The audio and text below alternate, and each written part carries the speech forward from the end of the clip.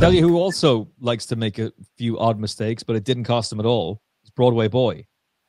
He gave his backers a right few frights at the weekend, and it was no bother to him. He's overcome it spectacularly well. I think almost the big story of this race is how incredibly well backed he was. He's going up against last year's Betfair Chase winner, who admittedly was awful the last day and is conceding loads of weight, and possibly a well-handicapped 300 through 5. And they couldn't get enough of him. He was just backed as though defeat was out of the question, and that's because it was. Yeah, look, I was very impressed with Broadway Boy's performance. His form around Cheltenham was very good. He's reading 3 from 4 starts, only beaten by Flora and Porter. I think he seems to be a very consistent horse this year. You know, his ideal trip seems to be around 3 miles plus. I thought his jumping lacked a little bit of fluency, but he did get back into a rhythm for the latter part of his race. He managed to fight this and still get up to win quite easily in the end. I still think there's a little bit more improvement to come from him. I'd be interested to see what they did with him for the festival. I thought he'd be a nice horse for the National Hunt Chase. I think the trip would suit him. The 3 mile 6, I think I'll get a little bit more improvement out of him. I'd think he might be up against it in the Grade 1 3 mile. I think he'd have to improve again. But if I was putting a bet on him, I'd be going down the National Hunt race. That'd be where I'd be. I'd very much agree with you. He'll be 6 by the time it comes around, and that just seems like the blindingly obvious race to go for with him. Doesn't seem like that's what they want to do, though, and I get why. Like, Sam, I'm sure, wants to ride him, and that's out of the question if they go that way, unless we're back in some like bizarre COVID policy, and nobody wants that again. But that worked out nicely for the pros. His mark was 146, so he's going to go up for this. I wonder how much he's going to go up, and would the Ultimate be an option for him? Yeah, he'll probably be mid 150s after that, I'd say. Yeah, at least you would think. George, what did you make of Broadway Boy? I'm probably just going to be retreading some of the ground I went over last time he won. Like, this is one of my favourite horses in training. I really, really like him. You should be noted, it was only Sam Twiston-Davies' second time riding him over fences. And I just thought a couple of times where Tom Bellamy would have, rightly or wrongly, given him a kick into one, like Sam just sat. And that's where he sort of come up anyway, where maybe it's like where he's been revved up the last day and Tom sent him at everything and, you know, nearly got it badly wrong 3-4 out. I just wonder if he was expecting to be booted in. And then when Sam sat still, he sort of guessed anyway. Because then, like, you know, it's coming down to the second last. Sam's giving him a real kick forward. He's like, oh, this horse is going to go anyway. He's going to let fly. I might as well go with him. And I think that I would give him the benefit of a doubt with those mistakes, that maybe that's just a case of he's been ridden one way the last time, and this time it was a bit jarring for him being ridden by someone different. That's not to say neither jockey's done anything wrong. It's just differing approaches to riding him, which might have just confused the horse a little bit. Let's say he stayed on well. I think he'll improve again up to 4 miles. I think stepping down in trip now for the Ultima wouldn't be the way I would go. I would just keep kicking. I'd send him National Hunt route. But say if they're not keen to do that, it would be a shame, because I think he'd actually take a lot of beating in that. Beyond him and Favre de Chamdou, it's a very, very shallow race. Protectorat actually wasn't beaten that far by him in the end as well. And he pulled very hard, jumped very sort of skewy all the way around, and somehow still finished the race off. I think there's still another big performance in Protectorat, because I just kept thinking he won't finish this race. Because he was still about 5 from home. He was absolutely pulling Harry Skelton's arms out. And it was interesting he actually finished off as well as he did. Like, he's obviously got a lot of abilities still. He's just got to race a bit more efficiently and jump a bit more efficiently. And maybe we can find the Betfair Chase winner again in him. But yeah, it was a bit disappointing to see him racing so keen. I'd say that was probably due to dropping him in. So yeah. You But I actually think out of the first three finishes, he finished the best. He was doing the best after the last and between the line. He looked as if he was finishing the strongest out of the three. And I was actually quite impressed with how well he run. And he, like George said, he never dropped the bridle for 3 miles. And he still made ground coming up the hill like he did. I thought it was quite impressive.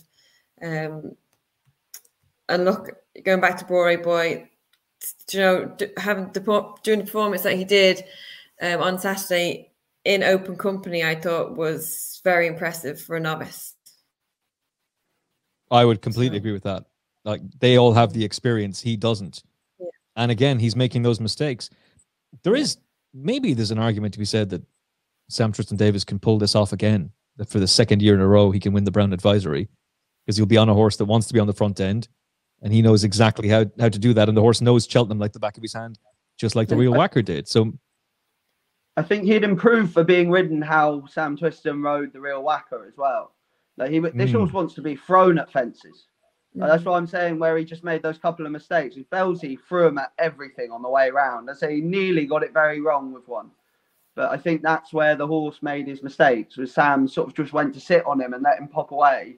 Because maybe that's what he was like the last time he rode him, was he was just popping away on his chase debut. But this is a horse, he wants to be thrown at fences and he wants to go out and take the race to them. That's what I like about him so much. He's a similar sort to the Real Whacker, really. yeah.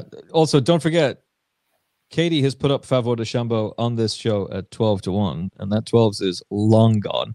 Ella McNeil has since been on and said Gordon thinks 3-card Bragg is one of his best novice chasers. We all know who the best one is.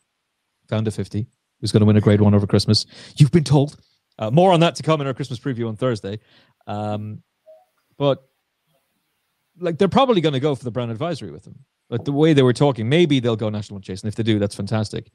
But you'd imagine they want Sam on board, and I wonder about.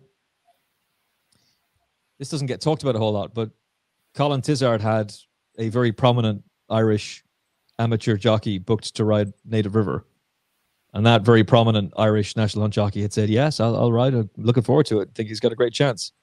And then Frankie Tightlips came along and strong-armed him into riding Manila Rocco for JP and was like, you better ride for JP, and that's that. And they were left without a jockey of that caliber. And I think there's a fear amongst some British trainers that would happen again to another one. So, and to be fair, like, what was that jockey supposed to do? You're riding for JP every day of the week. You're not going to not ride for him at the festival. But that might be one of the reasons why so many trainers are reluctant to put a horse in that, because unless you've got a magic amateur, you're going to be going up against the Codfather and others, and then you're screwed. Yeah, I think they get Jack Baker in, to be fair. I think I said it before on here. I don't think they go down the Irish route, Nigel Twiston-Davies. He's now working for Charlie Post, but he's got a long history with Nigel Twiston-Davies, and having someone of his caliber, sort of, if they were going to go national hunt route, certainly wouldn't be a negative. Katie? Yeah.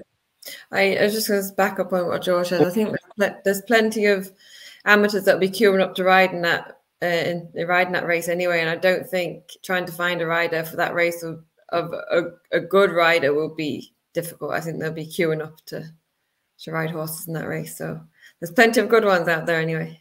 Oh, yeah. No, listen, of course there are. Absolutely. And plenty of good jockeys who desperately want to ride Hewick.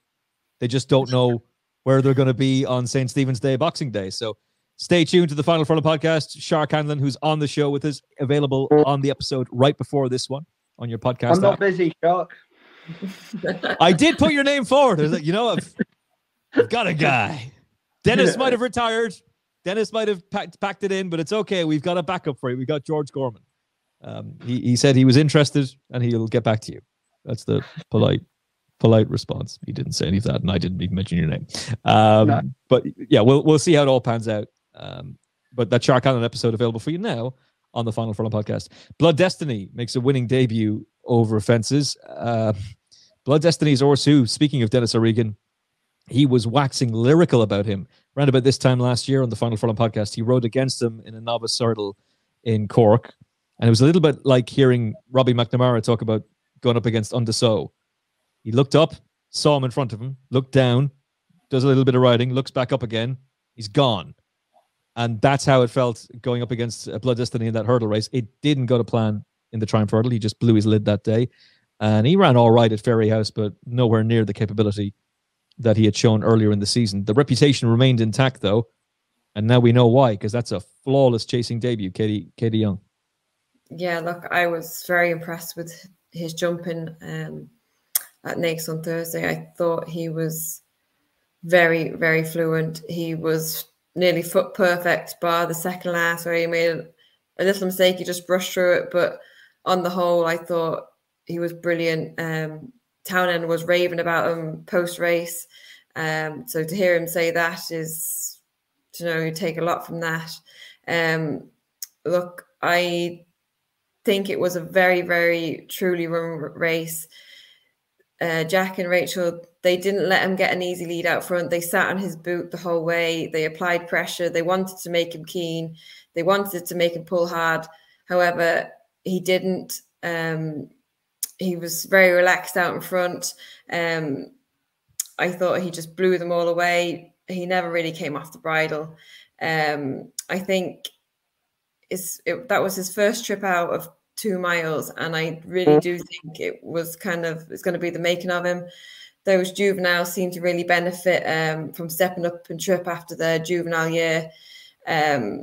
He was in receipt of the four-year-old £7 allowance. He won't get that next year when he turns 5. But look, he was making lengths at his fences. He looked very enthusiastic. I do have my doubts on whether in a stronger run race, whether if he didn't get his own way out in front and someone took him on for the lead, would his jumping go a bit, would he flop? That'd be my only concern with him. I'd also just note as well, he seemed last year his runs first part of the season were much better than the latter part of the season. So I think it'll be interesting to see what he does throughout the season and whether he does something similar to what he did last year or he's just a different horse over a fence. But I do think he is a very good bet for Cheltenham come forward. I think middle distance looks like his trip at the moment. Yeah, my initial reaction was, geez, could he be the one who enters the Arkle picture? Because something has to. It's Marine Nationale, Facile Vega right now. Something's got to emerge. But the more I watch the race back, and definitely hearing you assess it as well, it does appear as though intermediate distances are just tailor-made for him. If he is going to Cheltenham, which we all assume he is, you'd imagine it's going to be Turners. The one thing I'd have a concern about, though, Katie, is it doesn't make any sense that he ran as badly as he did in the Triumph Hurdle. Now, horses can have off days, but then that continues into Ferryhouse. So is it, albeit he runs much better there, is it a combination of didn't have the mind for it and it got to him on the day? Or do you think it might have just been some sort of physical issue that we're not fully aware of? Yeah, it could be just that his best run, he runs better fresh first part of the season. He just never carried that form throughout the latter part of the season. He might have just blew his top in Cheltenham last year. He had a hood on. We knew he was very racy. He was a bit keen. They still have that option to put the hood back on. He raced without it at Naas. So if they do feel like he is getting a bit keen again, they do have the option to put that on as a backup option. But look, I think we kind of just need to forget about what happened last year at Cheltenham and just think afresh with this horse going forward over fences, because he could be a better horse over a fence than what he showed us over hurdles. Apple Away could be a better horse over a fence as well. She was a Grade 1 novice hurdle winner at Aintree. Travels beautifully in her races. If she was going to be able to, question was she going to be able to make it into a nice chasing prospect? And by the looks of things, George Gorman, a very, very smart staying chaser in the making again for Lucinda Russell. Yeah, no, I thought this was a very likeable performance. The last day, I thought she'd been given far too much to do on her chase debut against likes of Grey Dawning and the Mullins horse with the French name, Gaillard de Menil. They went a very fast pace that day. Mostly sort of set by those two horses, and for a horse making its chase debut, it was a big ask, and she was a bit slow at times, and sort of ended up running out of pace. Running out of steam, but much more likable at the weekend. Like, she was a bit show jumpery to start with, which you'd expect for a horse that sort of, the fences came so thick and fast the last day that it's no surprise she backed off a little bit and she was a bit careful. But over the last three, she was absolutely deadly. Like, when she was asked to quicken, and what you like to see from a real sort of staying chaser as well is, like, the further she went, the better she travelled. Like, about 5 or 6 from home, she just came hard on the bridle again, given that actually the three of them had all raced fairly lethargically on the way round, which made me think, when it gets deep at Leicester, it can be very deep. And I think it was probably worse than it even looked on TV there, because there was Alaphilippe didn't go a yard, and Apple Way was sort of behind the bridle, except for the first half of the race. But that's sort of what you like to see, the ability to just sort of switch off and pop away, which she did really well. And then when she was really asked for an effort, she's absolutely pinged the last three out of bad ground, which isn't an easy thing to do. Like, she's beaten horses rated inferior to her, receiving weight, but she's done it very, very well. Like, the other two have stopped dead. And I think it was as much to do with how well that she quickened away from them as it did to do with the ground. I wouldn't be looking at them going, they've absolutely blown out. I just think they just couldn't go with her, and they've blown up trying. Yeah, I'd completely agree with that. I'd just be taking massive positives about her performance, what she's done, and be very, very excited about her going forward. It's not going to get any easier for her, but she doesn't really have a whole lot to fear. And I would imagine she can get an awful lot closer to Grace Dawning the next day, particularly if Grey Dawning is going to plow through a fence like he did 2 out at Cheltenham the other day against Ginny's Destiny, who continues to improve, steps up from a handicap win the last day to go and win the Novice Chase. It's only a matter of time before Grey Dawning is back in the winner's enclosure, and it's probably going to be at graded level. I thought some of the comments about moaning about Harry Skelton were a bit much. I don't know what more he could have done here, quite frankly, and I didn't think he did a whole lot wrong in the first place, but 2 very nice horses. Grey Dawning may very well go for a handicap on New Year's Day at Cheltenham. And Grey Dawning definitely up to graded level next time out, Kitty. Yeah, look, I don't think Harry did much wrong. I think the horse made a bad error at a crucial point in the race, which gave Ginny's Destiny the upper hand. He lost a lot more ground at the second last than he was actually beaten. I thought it was actually a very good performance for him to get back up and as close to the winner as he did get. I think he'd be a nice horse going forward, and I wouldn't be surprised if the tables turned. There wasn't much between them, but look, taking nothing away from Ginny's Destiny, he stepped up again at the back of the handicap win at Cheltenham a month previous. He defied an £8 rise. His jumping won him the race on the day. I think I read somewhere that it was the fastest run handicap of the day over that trip. Damn. So yeah, that's something to note. They obviously went a good gallop. It was a truly run race. But look, he'll probably get another rise from the handicapper. But look, I think he could be a horse on the improve, and I'd say maybe a step up a trip as well. Might eke a little bit more of improvement out of him. Definitely open a few more doors. But 2 nice horses, not much between them.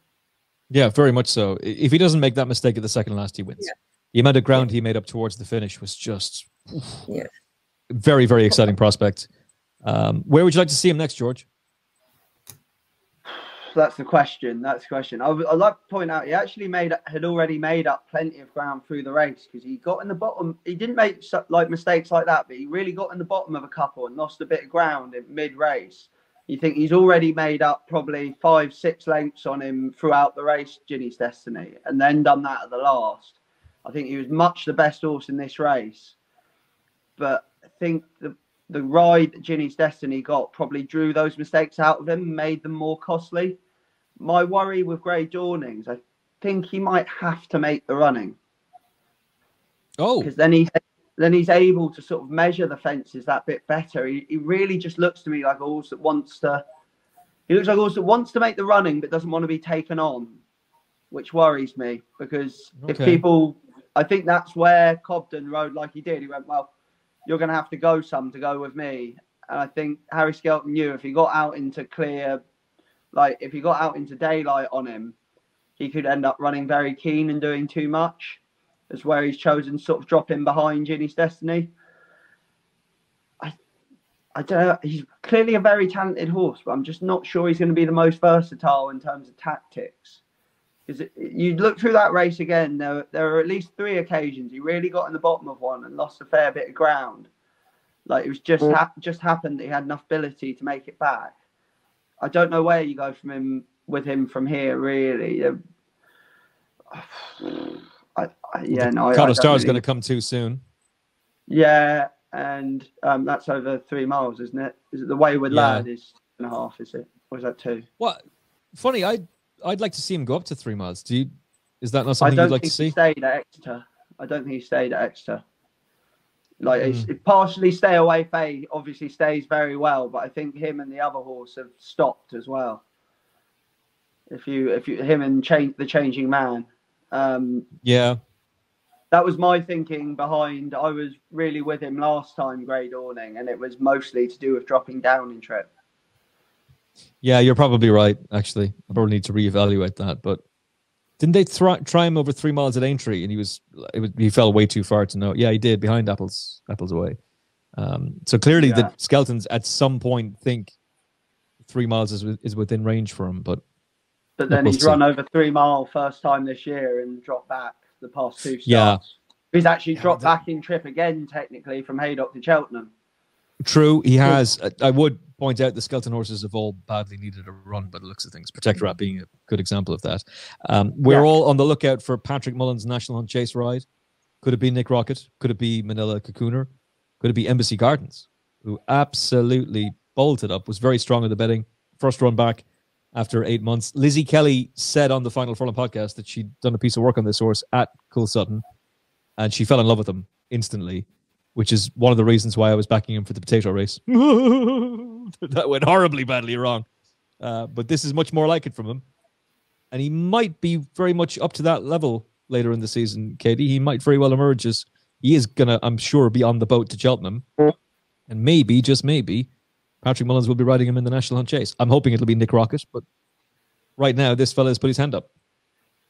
Yeah, look, I think it was a truly run race. He ran in, they went a very good even gallop from start to finish.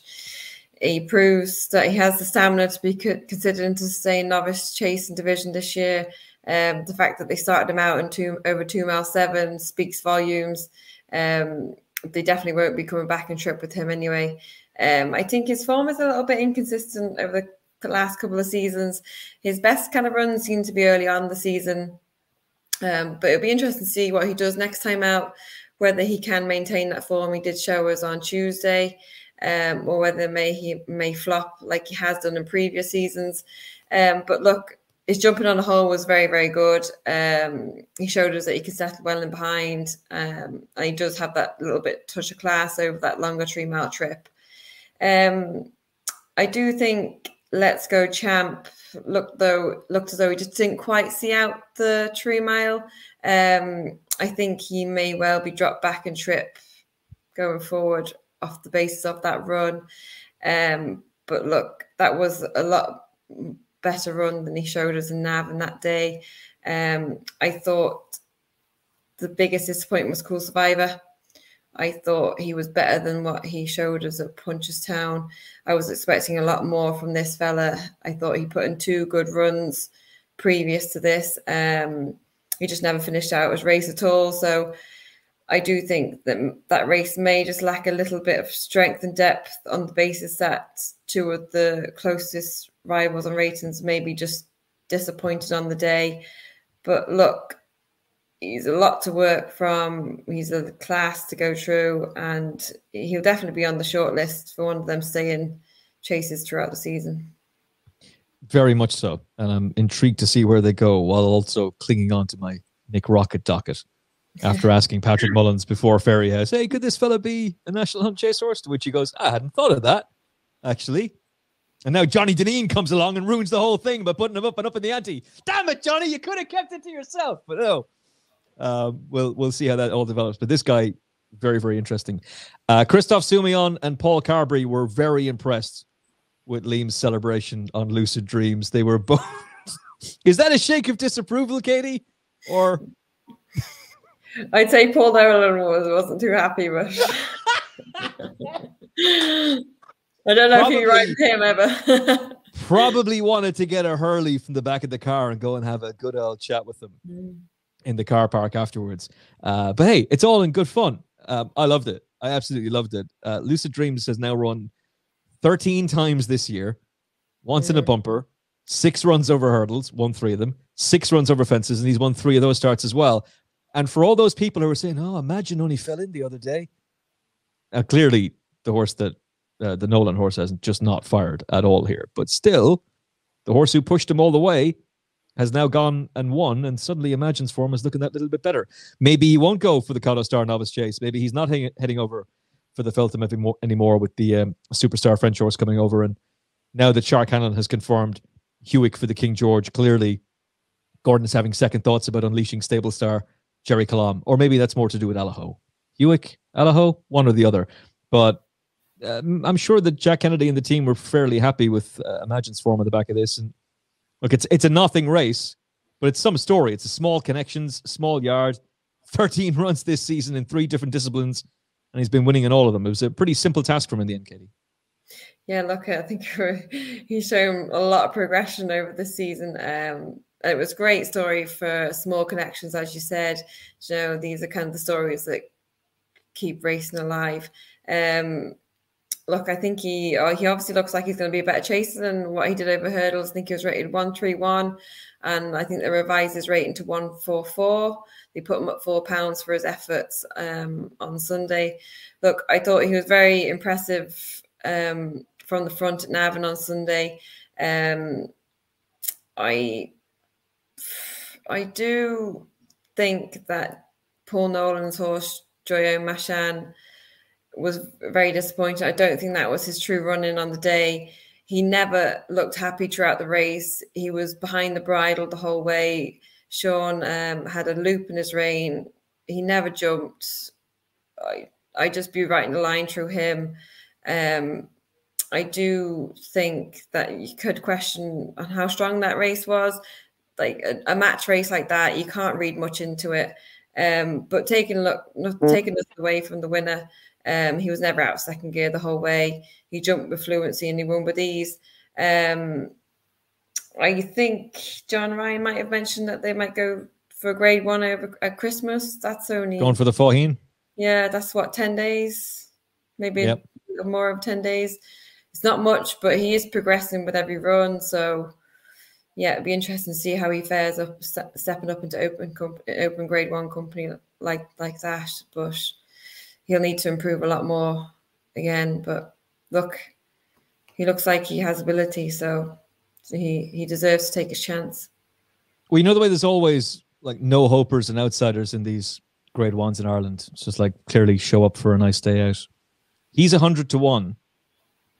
And okay, if Imagine was to rock up here instead of the Cotto Star Novice Chase, he'd have an awful lot of work to do to turn the form around there. Not a whole lot, but he would have to do it. The entries for that race are Gaelic Warrior, Founder 50, Corbett's Cross, American Mike, Blood Destiny, Classical Dream, Factor File, 3-Card Bragg, Ilete Tom. I know the way you're thinking. Facile Vega, let's be clear about it. Manila Cocooner, Mr. Policeman, Grange Clare West, Dr. Bravo, Embassy Gardens, Favoy de Chambeau, Flanking Maneuver, Imagine, Nick Rocket, Colixios, St. Felician, Sharjah, Aspire Tower, Heartwood, Percival Legras, Spillans Tower, Cool Survivor, Arctic Brazil, and Lucid Dreams. That's not a bunch of no-hopers. That's all serious racehorses. They're obviously not all going to line up together, but damn, that's going to be a good race. Yeah, he'd have to step up to be even in the same sentence as some of those. But look, if they want to take their chance, they'll take their chance. But I don't know whether he's as good as the likes of they are. But look, no, I can't imagine. He wants to say again, George. So he's only a novice once. So he's probably not going to be up to winning grade 1s next year. So why not have a crack at grade 1 novice? where else do you go? Like, you're going to be too high for handicaps now. Just keep cracking on, trying to nick novice chases with him. You can always go on the flat if it doesn't work out. Give him a break. Well, they've they've done everything else with him. It'll be 14 starts this year, and who the hell knows? As a member of the Siswood team, I'm a big fan of 13 starts in the year across 3 disciplines. That's very, very Siswood-esque. Has Constitution Hill ever run that many times? He's not run that many times. I was going to say, what's his career stats? What is actually... Would it be how many races has Constitution Hill run in? 8? 9, I guess. Let's try and work this out. So he's won on debut. He's won the Tallworth. He's won the Supreme. He's then off the track till the Fighting Fifth, Christmas Hurdle, Champion Hurdle, Aintree Hurdle, 7. Jesus. And his point to point. He's ran 7 times. That doesn't count. And this fella's run 13 times in 1 year. Nikki, I think Sadi Bougie ran 7 times his champion chase year. It was either 6 or 7. I think he won all of them. Man, I got that horse badly wrong that year. I had convinced myself, he doesn't act at Cheltenham. He just won't be able for it. It was a bad champion chase. I didn't say that, but it was a bad champion chase. Gary Moore's about to burst through your door, son. You're gonna.